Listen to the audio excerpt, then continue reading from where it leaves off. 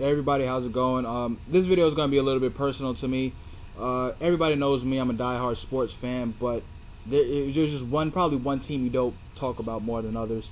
To me, that I'm really deeply passionate about, and it's about my New York Knicks. This video is more going to be some Jeremy Lin discussion at the end of the video, and some off-season, what I think they've been doing this off-season. So first, let me start off with the off-season. I think the Knicks have done. Grunwald has done a phenomenal job, in my opinion, with what he's doing this off-season. When it comes from getting Raymond Felton and Jason Kidd to significantly upgrade the point guard position, two guys who are veteran guys who has Raymond Felton, who has 9 games of playoff experience. Jason Kidd has numerous amounts of playoff experience. NBA champions, been to the finals 3 times, twice with the New Jersey Nets in his prime.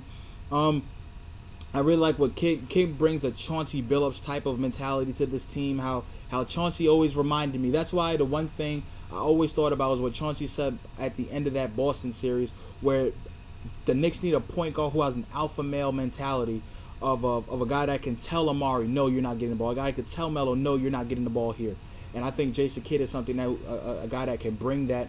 And you bring him on with a guy like Raymond Felton, who was here in New York no less than 18 months ago, who people were like, we didn't want to give up Raymond Felton in the Carmelo Anthony deal until they found out they got Chauncey Billups and a guy who was an all-star snub. Now, it's a totally different system, but you got to remember that Raymond Felton was the starting point guard and the lead guy leading that Charlotte Bobcats team led by Larry Brown, who Mike Woodson is one of his disciples. So you know that Mike Woodson had to talk with Larry Brown about Raymond Felton, and I think that's one of the main reasons why Raymond Felton is here as a Knick as today. So I think that those two guys significantly upgrade the point guard spot. You think about a guy like J.R. Smith, who gets a bad rap in New York, especially after the playoffs that he had. But everybody has to remember that he was asked to do some things that he's not really comfortable doing. J.R. Smith is a guy who can get his own shot, who's one of the top 5 athletes in the NBA. There's no doubt about that. But he was a guy who was asked to run the point, set up an offense, play combo guard a little bit, because the Knicks were decimated in injuries at the point guard position. And Mike Bibby was the only available point guard really that the Knicks had, and Tony Douglas, who wasn't really a point guard as well. So he got thrown into a bad situation. So everybody say, yes, J.R. Smith is a guy who could shoot you out of games, but he's also a guy that if he's hot, there's nothing you can say about him. He's a guy that can score 30 if he's hot. And that's something that the Knicks really need, a guy who can give you that pop. And it doesn't matter if he's starting right now until Amon Sherbert comes back coming off the bench. He's a valuable piece to this Knicks team. Every team needs a guy that can give you that pop off the bench. And especially if you're going to lose a guy, if a guy like Amari's going to come out or Melo's going to come out, you're going to need that other guy who can be able to get his own shot, create his own shot, because I think he's an upgrade over Jeremy Lin. No doubts about it. He's an underrated defender in my opinion, and like I said, he's a guy that's tough, and he's a guy that is a freak athlete in my opinion. Moving on, I talk to Steve Novak, aka Novocaine, aka Swag Champ. Steve has the belt. One of my favorite players in the NBA. One of my favorite players especially on the Knicks. Just the fact of just his shot ability, and every time you expect him to release the ball, it's just that you had the feeling that it's going in, or you stand to your feet as soon as he releases the ball. A guy who's a dead knockdown, dead 3-point shooter, one of the best 3-point shooters in the league. A guy that you need, that you're going to need in the playoffs. Now everybody's going to give him a bad rap because of what he did in the playoffs against the Miami Heat, but you got to remember that the Heat, the way to beat the Heat is the way the Dallas Mavericks did. How Peja Stojakovic was able to knock down a couple of 3-point shots because they were able to get inside the lane against the Miami Heat. If you have a point guard that is able to get inside the lane against the Miami Heat, the Miami Heat is one of the best, if not the best, elite perimeter defense team in the league. You got LeBron, Wade, Bosh, and Battier.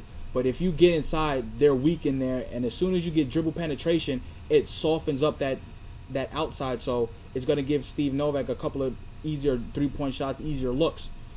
But like I said, Steve Novak is a guy that is really gonna help improve this team going forward, because you always need a knockdown 3-point shooter. Getting Kurt Thomas and Marcus Camby were huge in my opinion. Former Knicks guys who know the garden, who know the expectations of the Knicks fans. Yes, they're 30, 38, and 39 years old. Two of the top oldest active players in the league. But those are guys that you need from a depth standpoint. Marcus Camby, a guy who can play with Tyson Chandler, or can back up Tyson Chandler, can play with Amari, can play with Melo. He's a guy that's versatile. He can play the 4 if he wants to, if Tyson wants to play the 5, and you can have those guys grabbing rebounds all day.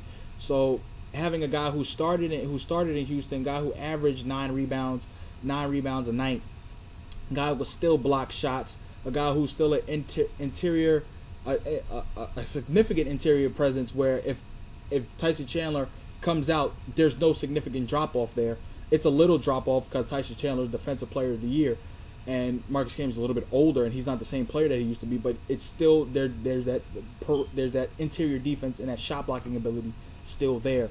And Kurt Thomas, a guy who's tough, who's rugged, who can knock down a mid-range shot along with Marcus Camby, a guy who could grab rebounds, plays below the rim. So he's a guy that I think that's really going to bolster that front line depth, those two players.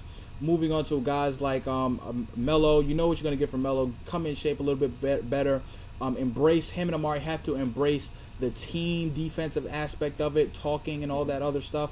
But I think Carmelo Anthony, if he could just play his game, the type of player we know he can be, and just twist and turn his game a little bit, the Knicks will be fine. And I think Amari is the biggest Knick to watch out for this year. If Amari can be the Amari that we saw in the Miami game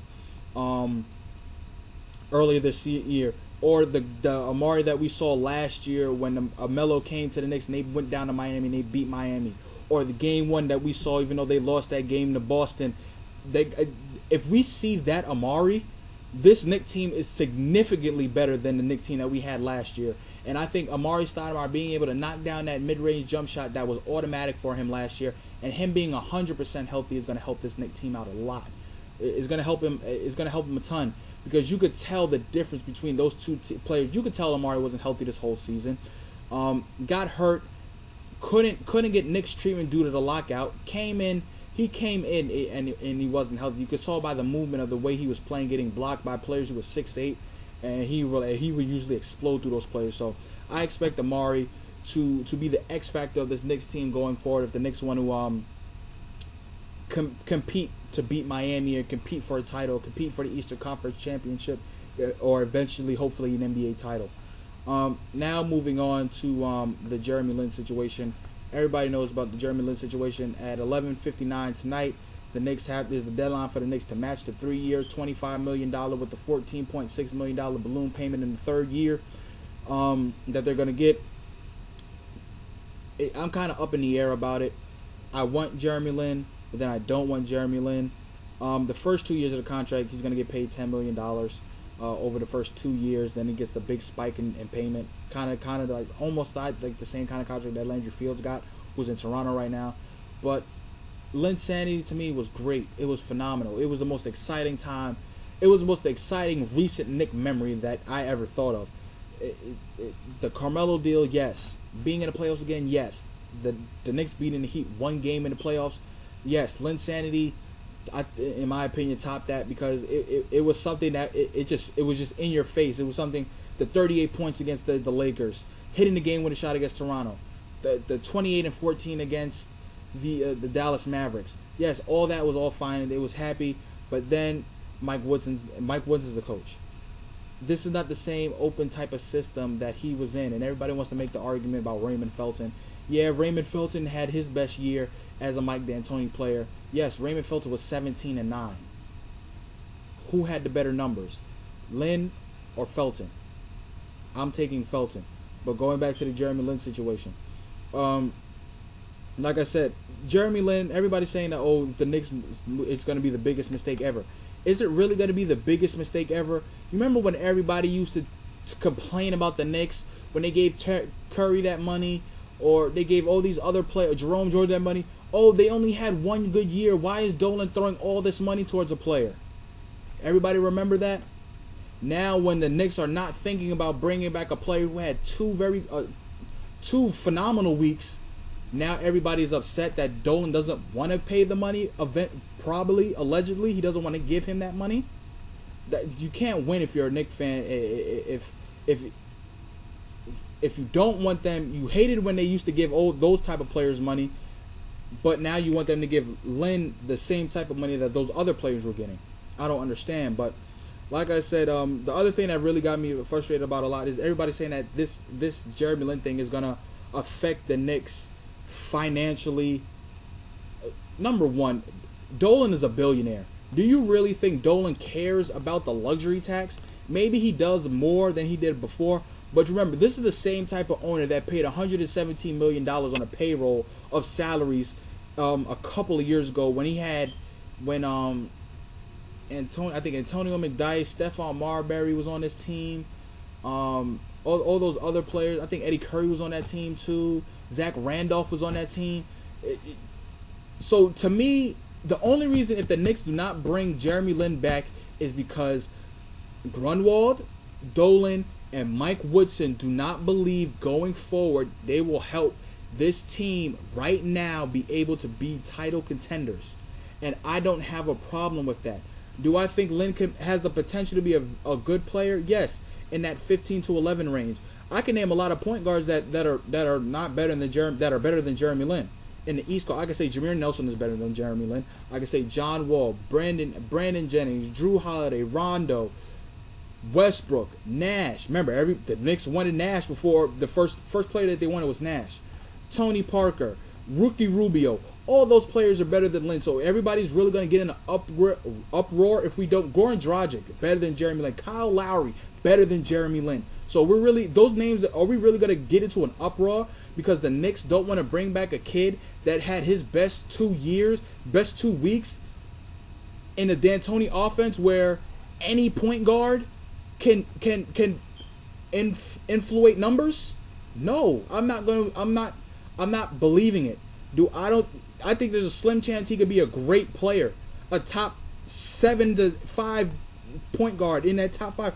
I hardly think he'll be in the same breath as Rondo, Paul, Williams, Nash, and Parker. I don't think he'll be that type of player. So I don't think the money's not the issue. It's basketball.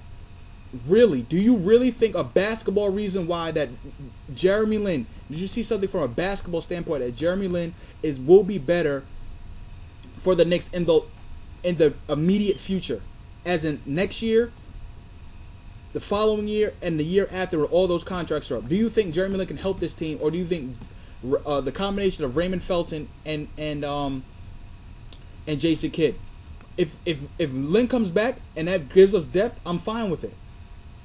But that's something that everybody needs to talk about, and everybody wants to talk about, like I said with Raymond Felton before.